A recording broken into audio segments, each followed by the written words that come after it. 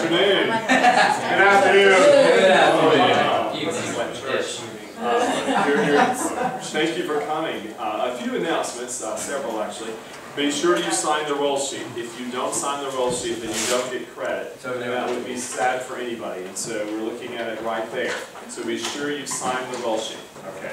Your diligence is important. Dr. Music is going to talk to us a moment about the Pruitt Symposium. The Pruitt Symposium happens periodically on the Baylor campus and has different emphases, but this year it's on preserving and celebrating the Black gospel heritage, Black sacred music heritage. And so you might be interested in some of the sessions of that. You can find the full schedule on this website, baylor.edu/Pruitt, 1T. There, but also we have been given, because of the School of Music's participation in this, 10 tickets to lunches. They're free lunches, or they're lunches if you got the ticket, and there's a special speaker at each of those. And these 3 lunches and their times are October 23rd. That's Thursday of next week, Friday, and Saturday. And so if you're interested in acquiring one of those tickets, I have a sign-up sheet here, and I'll put it on the table there. So sign up for that after the session this evening. Okay, any questions about that? Okay. Very good. A couple of other announcements. You should have gotten an email about Mosaic rehearsal or Mosaic planning meetings coming up soon. I think those maybe start next Monday evening, but you've gotten an email about that, so keep that in mind, please. That's important and something that I would encourage you to participate in. It's a valuable experience, and if you've done it, do it again. If you've not, I urge you to do it. A second thing is the Alleluia conferences every summer here at Baylor. It's a church music, a national church music event, and I urge you to go ahead and make your plans for that. I can't remember exactly the dates as I'm standing here, but July 19 through 21 through 24. Okay. Yeah. That's right. So those dates that I've already forgotten now. Actually, 21. Okay, those are the dates next summer. So mark those dates and be here. We would really encourage you to participate in the Alleluia Conference. Thirdly, if you should have gotten an email today from Dr. Music about internships, undergraduate internships for next summer. So if you need to come to that meeting, if you're a junior or a senior and plan to do an internship next summer, there's a meeting coming up. Check that. There's also an email that went out today. If you're interested in talking to us about the potential for graduate study at Baylor, we will have a meeting that will be our faculty plus Truett people will be there to talk about that. If you're a junior or a senior particularly, it would be a good time for you to start exploring what it might look like if you stayed at Baylor for graduate study. And 2 more quick things. On November 18th, we were able to have Michael Gunger here, and he is going to be here on a Tuesday evening at 6 o'clock on November 18th. You'll be hearing about that, but I wanted you to go ahead and put that on your calendar. We'll have a conversation with Michael Gunger that will be in Recital Hall 2. Okay? Say the time again. 6 o'clock. 6 o'clock. That Tuesday is the 18th, right? Yeah. Okay. It's Tuesday the 18th. Yeah. And that's an extra thing that we've been able to connect. Gunger will be here the night before doing a concert, and they're have a couple of days in here, and they're gonna hang out and be with us. Yes. Is that like an open invitation? It is. Okay. Yeah, it's an open invitation for anyone. Yeah. What time did you say? 6 o'clock. Yeah. And lastly, if you would like to consider going to El Salvador in May and you did not come to one of the meetings last week, there will be another meeting tonight at 9 in 109. So kind of a make-up meeting if you weren't able to be at one of the meetings last week. Again, I encourage you to consider that trip. It will not be expensive in the big scheme of things, and we'd love to have you be a part of that. There's a lot of interest, so consider it.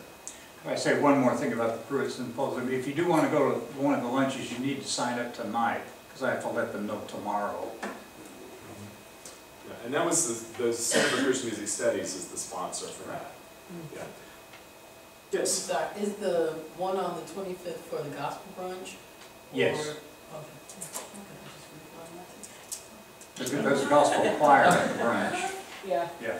Yeah, and can I, while we're on Yeah, the Pruitt please. Symposium, can I say one more thing? On that October 24th, which is the Friday, you can get a free dinner if you participate in the gospel choir.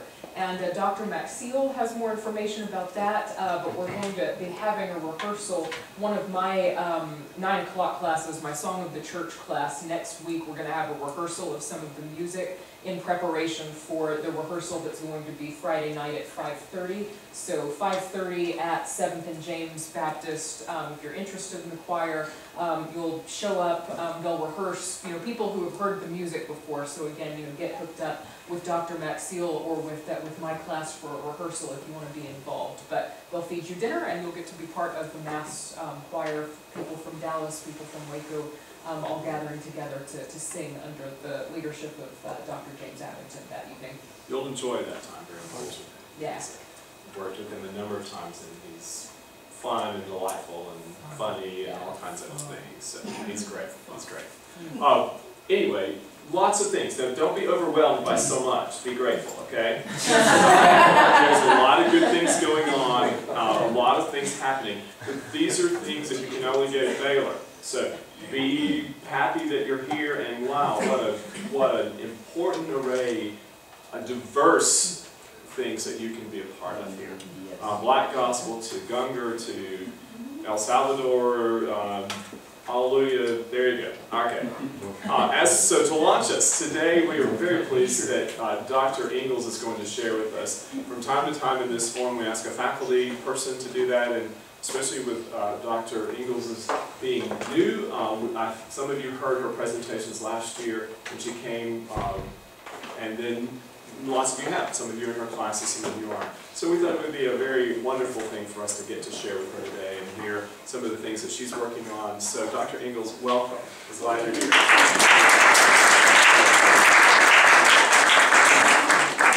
Well, thank you to Doctors Music and Bradley for extending this opportunity to speak to you all. I'm going to be presenting some thoughts this evening on performance in connection to church music. And in all my classes, you probably, if you're in my class, you've heard me say this, that it is perfectly acceptable to self-plagiarize. So to take your own ideas and develop them a little bit further, from one paper to another. So I will admit I'm engaging in a bit of self-plagiarism this evening from an earlier piece, but I do plan to sprinkle in some new and some additional insights as well. So as a researcher, I use ethnographic field research methods to gather information about musical practices. And for those of you not in one of my classes who will all be experts in ethnography by the end of the semester, ethnography is a hands-on research method that's kind of like journalism, that involves interviewing people, observing musical events, sometimes participating in them as well. So I study contemporary worship music and its culture firsthand in places where people come together to sing or listen to worship music together, whether these are churches, concerts, conferences, city streets, or online communities. So I had an intense period a few years back where I went to a lot of different worship events, sometimes 4 different churches on a Sunday. And actually I think I only did that once. That was too much. But I, so went to two 20,000 attendee college student conferences back to back. Sometimes in the middle of going to all of these events, I started noticing a trend. Worship leaders of all stripes were insisting that they were not performing, and announced loudly and sometimes repeatedly that what we were experiencing was not a performance. So pick on Hillsong United here. I've heard Chris Tomlin tell crowds in Nashville, Atlanta, and Toronto, "I'm not here to perform for you, but to lead you in worship." And it wasn't just mass concerts and conferences, it happened in churches too.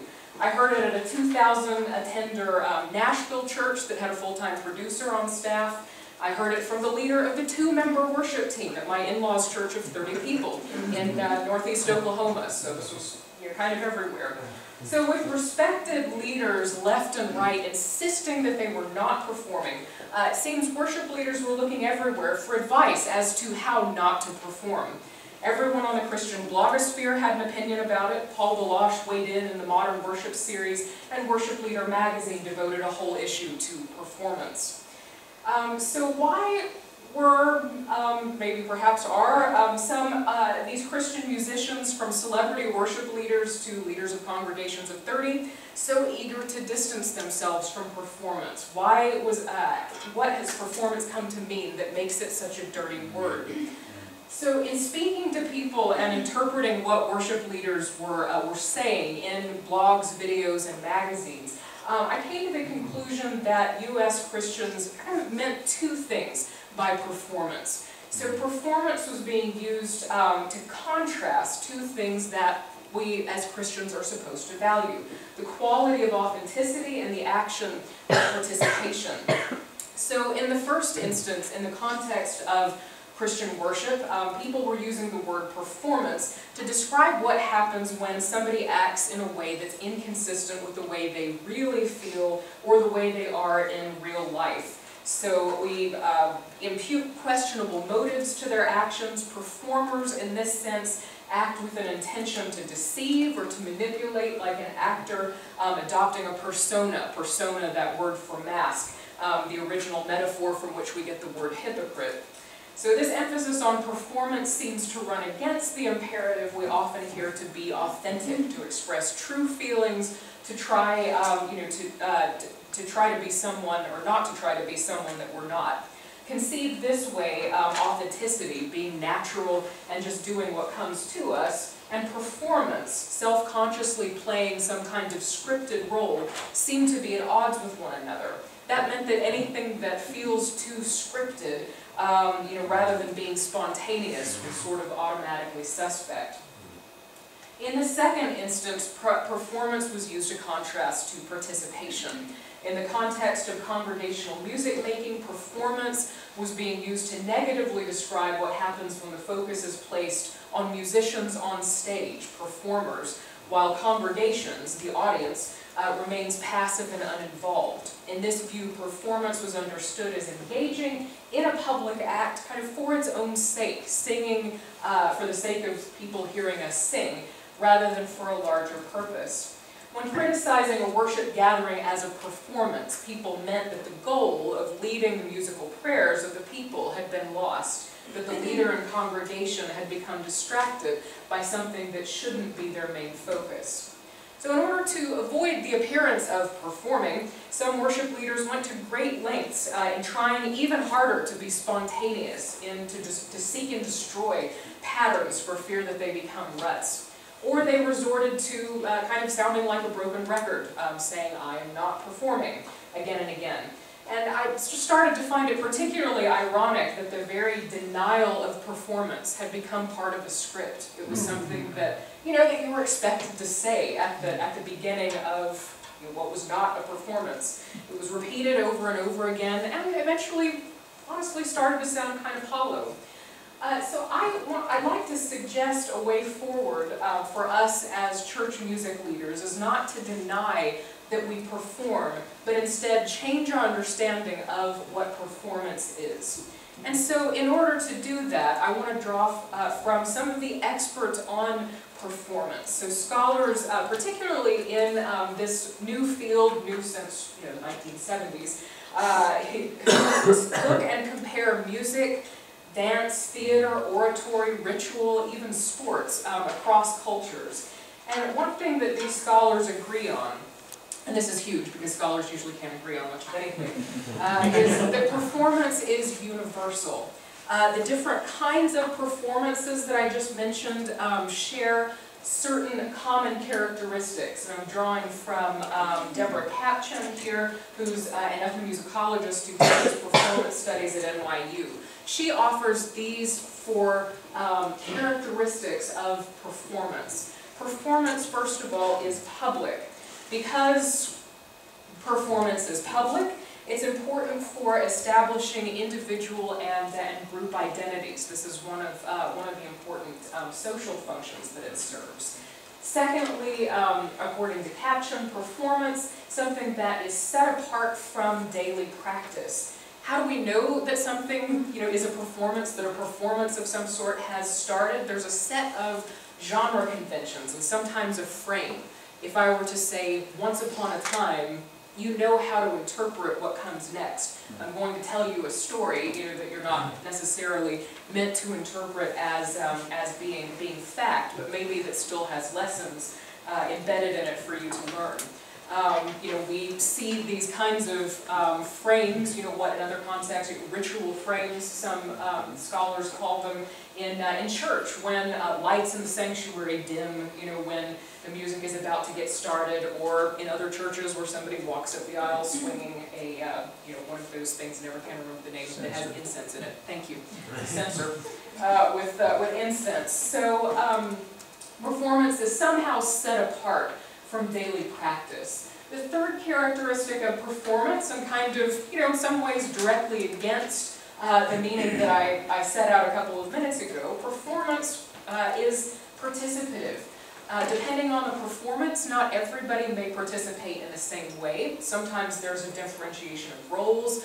If you're talking about oral performance and storytelling, maybe one person tells the story while the other person is engaged in listening, or exchanges in some ways their rapt attention. And fourthly, I think maybe the most important for our purposes, I'll spend some time unpacking this one, performance is transformative. The way that Deborah Caption says it, performance is agentive, that is, it either repeats or enacts change in the world.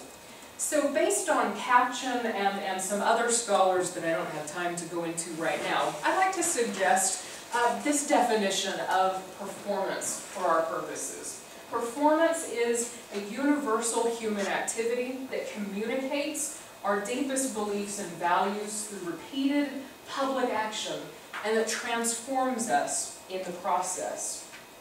The first part of that definition says that performance is, first of all, a quintessentially human activity. Across time and culture, we make music, we write plays, we relish different kinds of rituals, we tell jokes. We give structured speeches that have introduction, development, and some kind of conclusion. Each of these kinds of performances have patterns, have a shape that allows us to understand how to interpret them and helps us to communicate effectively. Recognizing these patterns in musical worship, for instance, the fact that has been pointed out that congregations more frequently lift their hands in choruses than verses, or that perhaps when improvising, quote unquote, a transition, we kind of choose the same set of 4 chords over and over again, doesn't necessarily make what we do fake or contrived or manipulated. Rather, any performance relies on skills that have to be intentionally cultivated. When we're not careful, when we deny performance, we can minimize the importance of preparation for the quality more frequently seen as spiritual, that spontaneity that I mentioned earlier. But as many performance theorists, and indeed as several writers on worship have pointed out, by increasing our freedom and honing our skills, are closely linked. In an article called Worship as Performance, Ben Patterson offers a memorable metaphor for the independence of disciplined skill and spontaneity in worship. He writes, "A good metaphor for the true freedom of disciplined Christian worship can be found in the dancer's art. Nothing looks more free and spontaneous than a great dancer performing. But beneath all of that freedom and spontaneity are years of drills, repetition, sweat, strain, and more drills. Sunday morning worship is to the rest of our lives what cultivation is to a garden. We weed, prune, water, and feed to the end that the garden may be beautiful. Spontaneous gardens are not. Disciplined gardens are." So that's why I think that denying performance and aiming for some kind of impossible sort of pure spontaneity can be so counterproductive. When we deny that we're performing, we deny the responsibility that we've been given to hone our gifts and talents. A second aspect of this definition of performance is that performance communicates. Music is one of many ways, of course, that we communicate in worship. Even without lyrics, music communicates. Exactly what it communicates may differ between contexts over time and to different people. And for that reason, we often find it difficult to put into words what exactly our music is saying. What the musical styles and sounds we choose are actually saying to our congregation members, in fact, may sometimes surprise us. So rather than assuming that we already know what particular styles communicate to different audiences, I think as music leaders, we're responsible for figuring out what a musical style means to our present and potential worshipers, and whether that's the message that we actually want to send. What are we communicating when we use a particular song, or a style, or an instrument, or when we don't use it? What do we communicate when our songs that we sing in church are only the most current from the past 3 or 4 years, top the CCLI charts, or when they're the most ancient? We don't sing when we perhaps imply that nothing written past 1900 is worth singing. All of these aspects of musical performance speak volumes to our congregations and to visitors to them. Finally, performance transforms. Scholars have shown over and over again that performance of various kinds, especially musical performance, has the potential to change people. One, I think, good quote to that effect, Richard Bauman in his article, Verbal Art as Performance, talks about the power and the responsibility that performers have. He says, it's part of the essence of performance that it offers participants a special enhancement of experience, bringing with it a heightened intensity of communicative interaction, which binds the audience to the performer in a way that's specific to the performance as a mode of communication. Through his or her performance, the performer elicits the participative attention and energy of his audience, and to the extent that they value his performance, they will allow themselves to be caught up in it.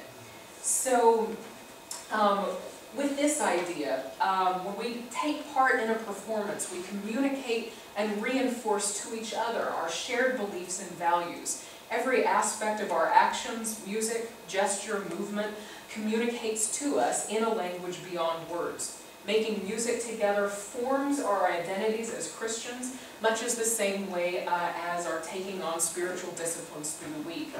These shape our inner being through faithful action in the presence of and with encouragement from other members of the body of Christ. So through performance, there's also this, one of the things that affects transformation is that it connects who we want to be, our ideal selves that are being made new in the image of Christ with our present, sort of admittedly imperfect state of being. The fact that performing our beliefs together suggests that God uses social and musical forces to act upon us and to transform us from, I'd suggest, the outside in as well as the inside out. So far, I've presented performance as this definition going back, a human activity that can be used to build Christian community and that God can use to transform us into the likeness of Christ. Because performance can be such a powerful and transformative gift, rather than make performance the culprit, maybe we should use another word. I've been pleased recently to hear fewer people badmouth performance. They've replaced this word with things like performancism or performanceitis, a couple of terms that I've seen recently. So with performanceitis, based on the definition I gave you a few minutes ago, I think performanceitis is what happens when we fail to think about what our performance is communicating. When we communicate conflicting messages, through some perceived conflict in music, lyrics, gesture, all of the things that go into our worship, or when we don't have transformation, or at least the right kind of transformation as our goal. Oftentimes, I guess the problem with performancism is that we don't know that we're doing this. Performancism is difficult to root out because it's an activity that that's largely unconscious, that we may only realize when we look back in retrospect. So avoiding it, I think, requires that we constantly generate opportunities to take a critical look at our practice and kind of retool our perspective. So kind of in conclusion, for a few practical pointers, I want to give practical pointers of where you might start in rooting out performancism in your particular area of ministry. So first off, I would say watch your languages, with an S, all of them. Worship leaders and musicians need to learn to be mindful of the many ways that we communicate ideas and values to the congregation. So when we lead congregational music making, spoken and sung words, these are only two of the many different ways that we communicate. We communicate through gesture, we communicate through how we use the performance space, we communicate through song choice, through so many of these things, through what we say in between the songs, or how much we say, whether we preach a sermonette, before when we introduce our each of the songs that we lead. And our verbal message, the message will ring hollow if aspects of the medium are interpreted to say something different. What are we communicating when we sing about the greatness of God while all the congregation sees is our gigantic faces up on screens? What are we actually saying when we claim unity with other Christians across culture and time, but we never sing anything beyond the CCLI Top 25 or beyond our denomination's hymnal? So watch your language in worship. A second, I guess, bit of advice: relinquish control. As I mentioned, performancism can happen when we don't have our congregation's transformation into the image of Christ firmly in our sights as the goal. People are transformed when they participate in a performance, and sometimes that transformation, may be into something else. We can transform people certainly into passive spectators. We can transform by our actions. We can, encourage them into that model. And sometimes we're tempted to think that musical quality is more important than encouraging members of the congregation to participate.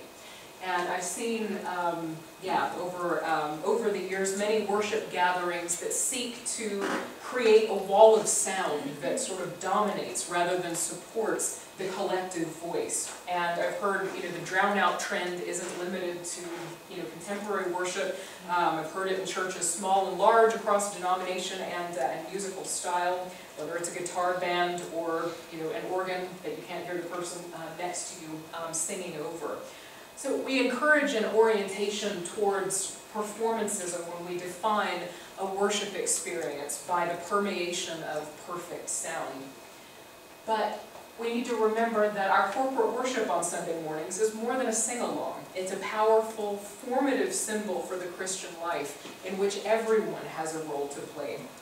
If the congregation, is the congregation participating meaningfully if they can't hear their own voice? Or worse, if they come to believe that their voice isn't a desirable part of the mix. As music leaders, we need to constantly seek creative ways to relinquish control of the collective sound and to cultivate our congregation's voice. A third tip for avoiding performancism that I'd throw in here is don't conform. We are under constant pressure, and I'm being bombarded constantly every day by about 16 emails from all of the various worship music celebrities and publishers and things that I'm subscribed to that to adopt models from their influential churches or from the Christian music industry or from particular influential megachurch pastors and so on. And and it's okay to admit, many of these models and resources work really well, working toward the goal of transformation in the context that they come from. but they might be totally inappropriate for a congregation of a different culture, a different region, a different denomination, or a different size. If we're not careful, I think our music and worship can be determined more by the cult of popularity than what actually works in the local context that we're called to. So, as part of Don't Conform, I think we should seek to cultivate the songs, styles, and messages that will build up our congregation, even if they're unpopular. And I think I'll add an addendum to that. I think probably, especially, yes, those of us, in college and graduate school can be tempted to kind of turn this around and make non-conformity and conform to non-conformity. So basically, the pressure is to find what the most unpopular thing is and embrace that, because nobody else is doing it. So it's like hipster conformity, So watch out for that too. So even if so maybe I should turn that around and say we should seek to cultivate the songs, styles, and messages that will build up our congregation, even if they're popular. So popular or unpopular. And lastly, I would say, and I say this, with an element of, of fun, experiment. Transformation is hard and sometimes uncomfortable work, and I think we all have a tendency to fall into complacency. When we don't have transformation as our goal, performancism often emerges, because of our relatively narrow horizons. When we have a steady diet of one style of worship music or one type of liturgy, with worship music, whether it's pop rock, whether it's gospel, whether it's organ-led hymns, it becomes easy to trust in our own competency, which kind of leads back to where we want to take control of the sound.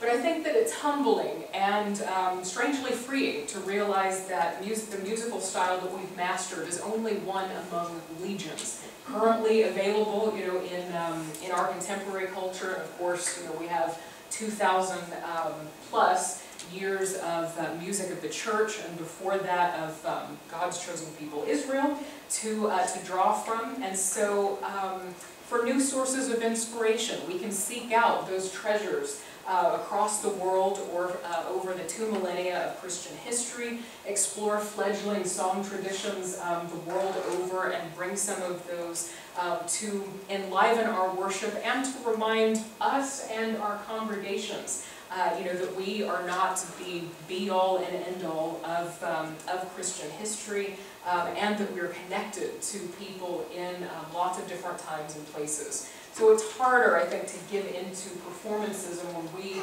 are constantly learning and growing as musicians and as leaders. And finally, in addition to all of these things, and I've kind of implied this throughout, I would add that we should stop denying that we're performing. Denying that church music is performance is kind of like denying that Baptists have a tradition. Which I have, having grown up Baptist, I feel like I can say that. My church denied that it had a tradition, even though it largely fell within a particular theological tradition and had a fairly set liturgy that happened every Sunday. By tradition, most people mean a set of beliefs and practices that's handed down from generation to generation, and that's not a bad thing. Denying that church music is a performance, to take it up a level from that, is kind of like also denying that, or I'll risk stepping on some toes, denying that Christianity is a religion. Most people mean by religion a set of beliefs and practices through which we understand and approach God. Christians can, certainly we can engage with people of other religions, saying that ours, putting forth reasons why ours is true, but the difference is not, religion and not religion. It's true religion and false religion, I think. It makes us, when we constantly deny these things, it honestly can make us look ignorant to those outside the faith, to have our own special insidery, sorts of meanings that we inject into these words. And I think as I've tried to kind of gently through gently poking fun maybe at some of these things, I think our constant denials of performance and of some of these other things ultimately ring hollow. And worse, these denials can be a way that we can sideline or neglect our responsibility for the transformation that occurs under our watch as worship leaders. A transformation that, of course, we would say that God is ultimately responsible for bringing through, but that we as co-creators do have a responsibility for. So as music leaders, I think to get beyond the question of whether or not we're performing when we lead worship would be constructive. We are performing. Then I think we're freed up to ask the better question: is our performance faithful? Thank you.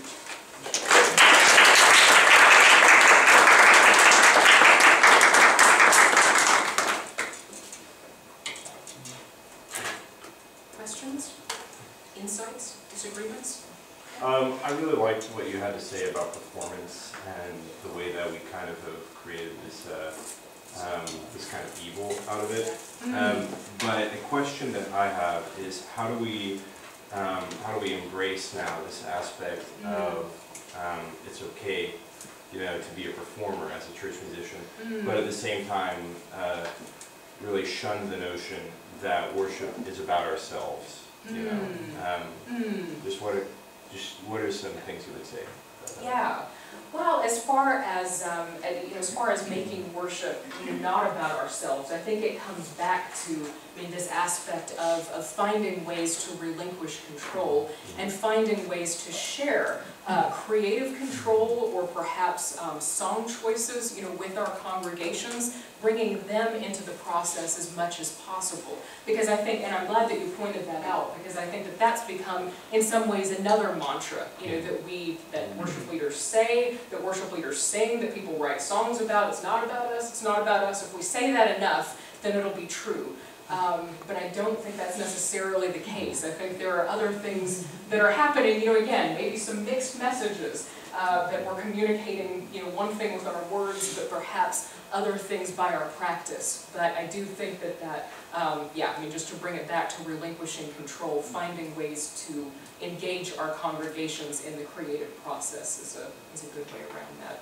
Just going on with that, I think I would say that the best performance is not self-centered. Yeah. I've been studying things, and if you really are thinking about yourself, that's not the true part of performance. That the real performance comes out just to share and to connect. Yes. That's what we do at church. Yeah, that's an excellent observation, and one that one of the things that I find interesting about the discourse about performance, within church circles and things, is that there are some interesting parallels to to popular music performance, and a lot of the most successful rock bands, the most successful pop acts are those that do somehow manage to genuinely communicate where performance is. In some ways these rules are true beyond just the church setting. And and I think that we could look to people who study performance say that these are characteristics of successful performances, kind of work across genres. So yeah, thanks for the comment. I really appreciated the quote that you used from Richard Bowman. Is that the right way to say it? Yeah.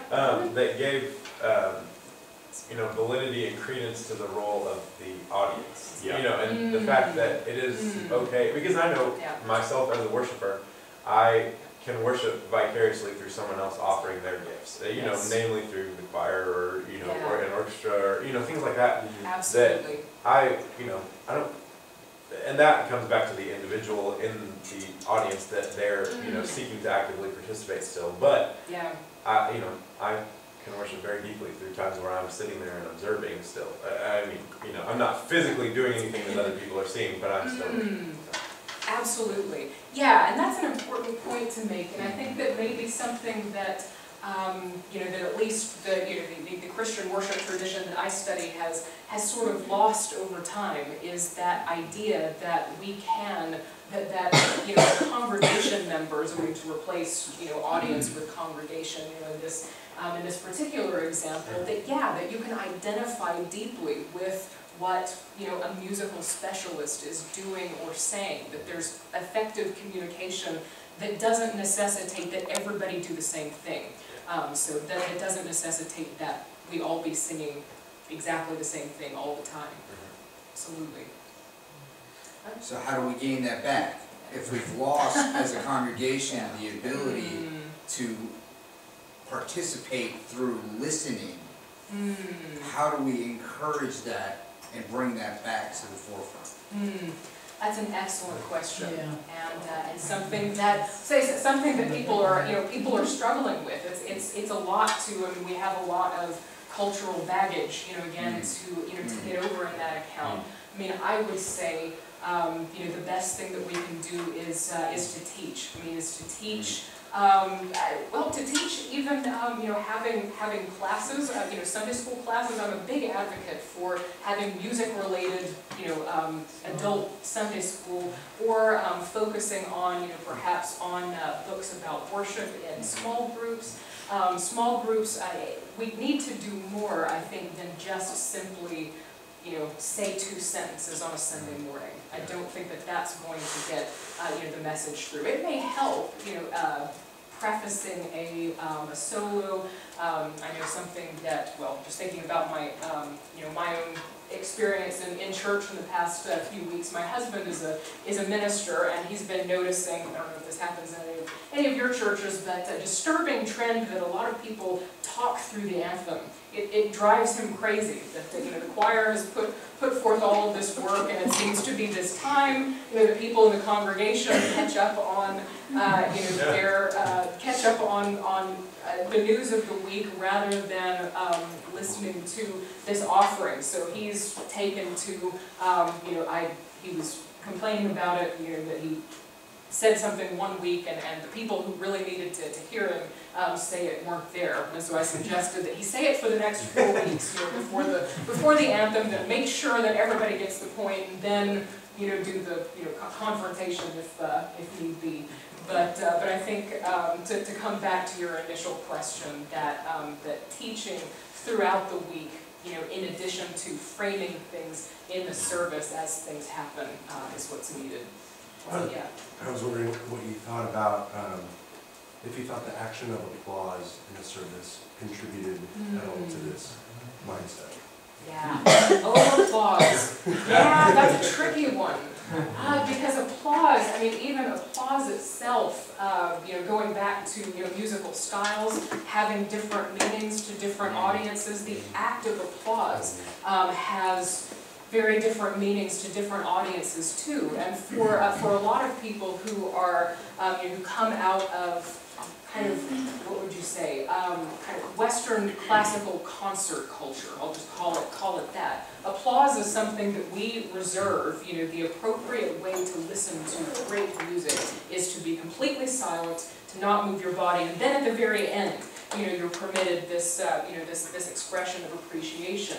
In other cultures, particularly, I mean, I can single out a couple. I mean, in Latin America, in some parts of Latin America, in Africa and its diaspora, applause and other kinds of, you know, gestures and bodily movements are much more naturally integrated into the fabric of a performance. And so I would say, yeah, applause. It really depends on the context, and knowing your context and what, you know, what applause means there, and then you can figure out whether or not, you know, you think it's worth trying to alter, you know, that meaning, you know, by making it a teaching movement. That's Do you think Kierkegaard's idea of the audience of one kind of helps to support the fact that performance can happen at church too?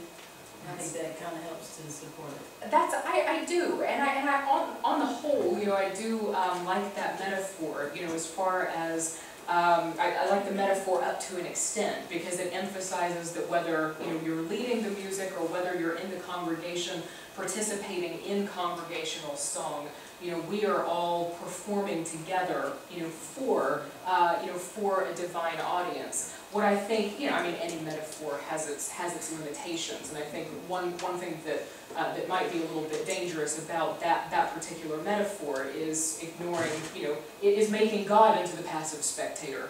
So God sitting back and kind of doing nothing, or with a clipboard evaluating our collective performance, when actually it's a cyclical. It's God is inspiring us to perform.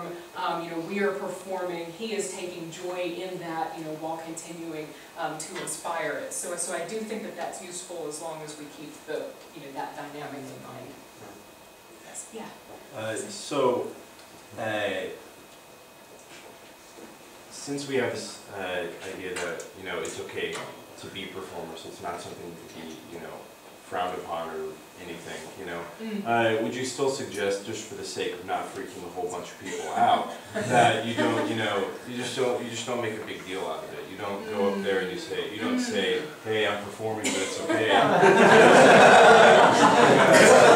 You're just really kind of avoiding the term altogether, That's absolutely, yeah, and I think that I chose this. Obviously, all of you are going to be in the position of performing. I'm not sure that this particular conversation would necessarily be particularly edifying, for your congregations. And yes, please don't replace denial of performances with avowals of performance. I am here to perform. Might not go over so well. It might be more hindering than it would be beneficial. So, yeah. I think it's really interesting that when we say something too much, people become suspicious of us. Whatever the case, usually the person who is, adamantly saying the same thing over and over, there's something to be considered there. I think that's important. I also think it's interesting in my experience that different places within the church accuse each other of performance. Yeah. And then again, it's contextual. That sometimes the more Western art music crowd will feel very much as if performance means lights and microphones and all of those things, which would be much more prominent in one context. And yet, for that group, the whole idea of a choir singing something that's prepared and rehearsed and whatever, that would be incredibly a performance model. And so it really is very much contextual. Yes. And you often can tell what's considered performance by who asks the question about applause, I think. Sometimes you can tell what is considered by what gets applause and how and where and within that context. So there's a lot of important things. But I wondered, when did performance become a bad word? How did we start to think, when did we become defensive about performance? I can answer that for myself, but I wondered what your thoughts was. That's a really good question, and my guess is, my totally kind of unexpert guess is that as long as performance has had the resonances of kind of a single individual or group that is doing something for a larger group of people who are largely observing and watching, that it's had that resonance for for that long.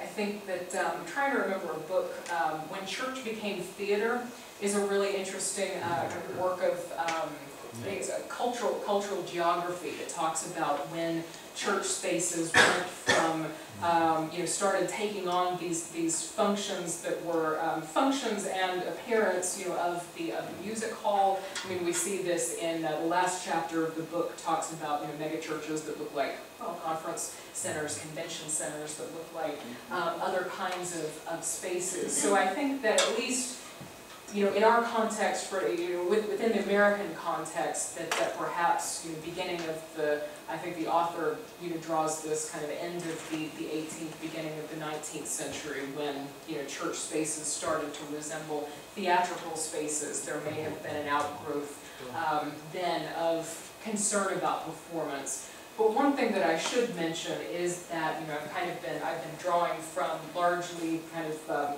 predominantly white contemporary, or at least of 2007, 8, field work among evangelicals, white evangelicals in the U.S. I think that that performance has these two resonances. There's one excellent study of gospel music in a spirit-filled African American congregation where he explores what performance means to this group of people, and particularly the authenticity end of things. That element is definitely part and parcel of it. So I think it's broader than just, certainly than just contemporary evangelicalism. I'm not sure where it started, but we can see, the concern grow out sort of again and again through the U.S. starting at the, at least the beginning of the 19th century. And David can probably take us back.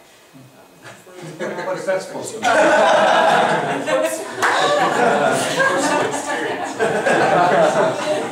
I would like to say, when I've heard performance being criticized in church musicians, it's typically come from pastors who don't seem to realize that they're involved in a kind of performance themselves. And, Yeah. Well, one of the biggest areas of research right now in preaching is the performance aspect of proclamation. And pastors are really, or preachers, people who study preaching, are really beginning to get into lots of articles and things are being produced now about delivery and method and all of those kind of things, where for so long preaching really was about text and those kinds of things. It was about having the right script and the right words. And really right now it's very much around the presentation. So I think preaching is moving into that element. And it always has been about that. We just haven't admitted it. Just haven't admitted it. So a lot of what you're saying really is what has always been. We just haven't been honest. That's right. And when we admit it, and I think that it's so important for us to admit it, because as you said, when we just acknowledge that this is what we're doing, it opens up a whole range of conversations that we can have. It opens up the topic, and if we don't perform, then what happens to the days when we feel horrible and we actually have nothing within us to offer, and yet offering nothing would be not very sacred either. So what do? I've always said, well, we do what it is ours to do, and we trust God to use that, and we trust God to use. I often talk about sometimes we believe ourselves into action, and sometimes we act ourselves into belief. Yes, absolutely. And we have to have both of those. And as church musicians, we want to have both of those intact, or we're in a mess. Yes, thanks. That's an excellent application. And I think a lot of it is that with our Western Christianity, we focus so much on individual, and we don't give enough credence to the congregation and the body of Christ. And I think I can't remember, maybe in one of the classes I've had with you, Dr. Rutherford, but we talk about singing the song for someone else on the day that they can't sing it. And and understand that we're all the body of Christ, and we can help hold each other up. And some days we're not going to be able to worship, to the best of our ability, but other people can help us. So. That's right. Yeah, we can absolutely do that. I mean, do that in song. I mean, there's so many aspects of the service. I'll never forget this friend of mine that I had, that we attended the same church for a while when I lived in Nashville. And she had, she was very open about really serious, doubts, struggles, with her faith. Said she's a Christian, probably, she believes all of this stuff, on a good week, 4 out of 7 days. But when she comes to church, she loves to, this was a church where the creed was said every Sunday, and she said that was so meaningful for her because the rest of the congregation was performing for her, the belief that she didn't quite have at the time, but hoped to, work through some of these things and have it carry her through. But absolutely, yeah, like you said, music could be the same thing. I think related to that is another idea that I have, of the idea of singing ourselves into belief. And that in a sense it's performance. It's singing it so many times that you believe it. And it's, because much of what we sing, I'm not convinced we can authentically believe on certainly every given day. And sometimes maybe not any given day. But it doesn't mean that we don't want to believe it. And it doesn't mean that we don't sing it so much that we begin to believe it and that it does seep into us. And in a sense that's performance. And I think life is made in some way of going through the right rituals long enough that eventually they become us and they're inseparable. Kind of like our discussion at lunch today about teaching, which is kind of a different. Yes, and I think that aspect of the, kind of one of the things that I emphasized earlier with the transforming us in the process. It's reconciling that, as you said, the ideal, the aspirational, where we want to be, who we want to be, and we do say, and there are some. I mean, actually, there are. There are some that would disagree. That would say that on a Sunday morning, that it's wrong, based on this, very kind of strict reading of authenticity, that that we should only sing things that are true, at all times and all places. But I think that limits our vision. It limits our vision of what is, and it also denies that people. That we, and people in our congregations are in a lot of different places at any given time. And so there needs to be space for, in the music that we plan, in the words that we sing or say, space, for everybody to be able to locate themselves. Thank you, Dr. Ingalls. Thank you.